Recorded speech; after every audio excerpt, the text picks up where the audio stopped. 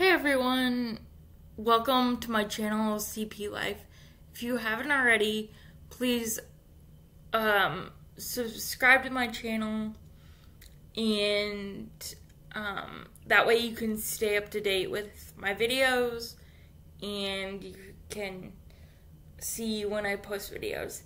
And anyways, I've been getting a lot of questions how I eat my food with a disability. And basically, if food is cut up, if it's like pizza or steak or sometimes even pasta, it depends like what shape the pasta's in. I can like stab my food with a fork, and if my pizza is cut up, I can just stab my pizza with a fork.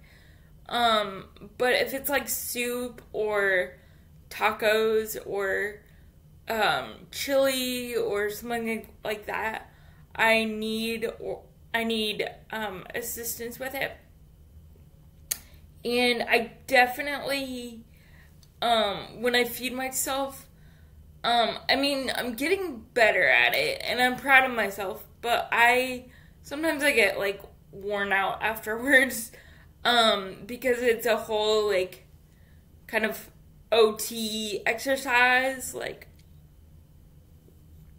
I get my therapy skills in there. But, yeah, I'm getting better at it. But like I said, if it's like pizza or a hot dog or something like that that's cut up, I can just stab it with a fork and feed it myself. But if you have any more questions, leave them in the comments below, and I would be happy to answer any follow-up questions for anything. And I'll see you guys in the next video. Alright, bye.